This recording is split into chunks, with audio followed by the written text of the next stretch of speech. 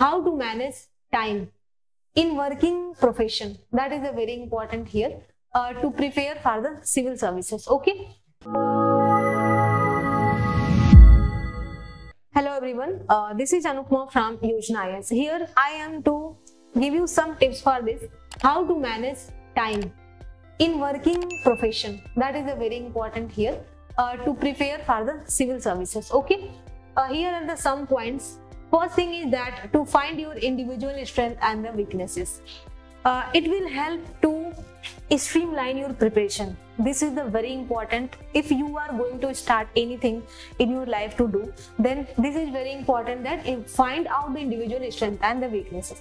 Then second thing, what you have to do that, see, the job may be different. Okay, some days may be a bit hectic, but it gives ample time during the weekend. Means 2 to 3 or 4 hours you can save for a study. Third thing is that you can study during office hours after completing work and during the breaks. If you are getting 1 hour break, then after finishing your lunch in the 15 to 20 minutes, you can save the time for the 40 minutes for studying. Okay, and what is the fourth thing is that one can stay beyond office hours just to study, because in some offices like official work, it gives you the peaceful and the conducive environment to study. Okay, and in this time period take the small subject, means are the segregate subject like the optional, okay, like the ethics, you can pursue there for in the office. What next thing is that fifth point is that try to somehow squeeze the minimum of the 1 hour study after completing daily tasks. Okay, during lunch, finish the lunch early and use the remaining time to study. After, try to have the 3 to 4 hours of the productive study during the weekend. See, the normal study and the productive study, there are much difference.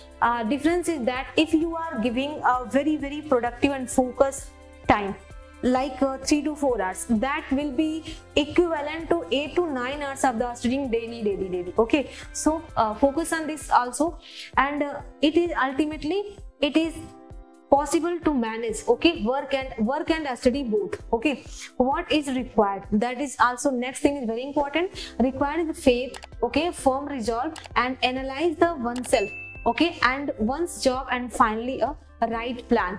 Right plan is very necessary, like set up the timetable for the one week, okay, or the 1 month, and try to complete those means timetable what you have mentioned, the subject like history, polity, geography. If you are making for the like you are reading for 2 hours the study for the history, 2 hours for the geography, then segregate the time, okay, to complete these in the time.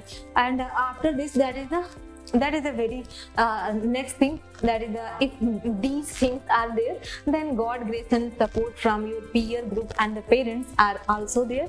It is always blessings of the parents and the peer group always with you.